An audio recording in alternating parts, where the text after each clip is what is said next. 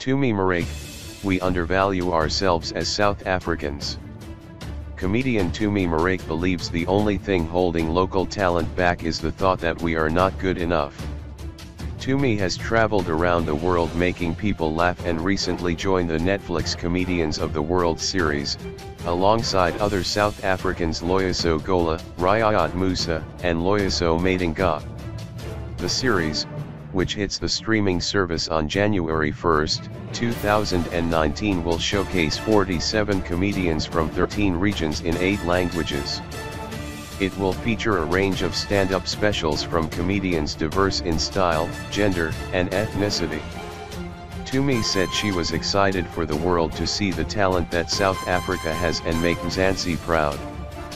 We have so much amazing comedians. The thing is, we need to value ourselves and believe in our talent.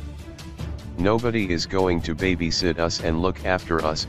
We need to look after ourselves, and we are more than capable of not only being on such a big stage but owning it. She said that South Africans needed to give themselves a break and appreciate just how good they are. We are bigger than we give ourselves credit for. We are more amazing than we give ourselves credit for. We are lighter than we give ourselves credit for. We think everything is dark and gloomy, but look at how easily we laugh. We are bloody awesome, and we need to stop putting other people before us. Tumi was far from home during the shooting of her episode in Montreal, Canada, but said she was able to represent Mzansi and still relate to her audience by keeping it universal. I made sure it was in the way I looked. I also tried to immediately pull them in by talking about motherhood, being a wife and being a stranger in a new place.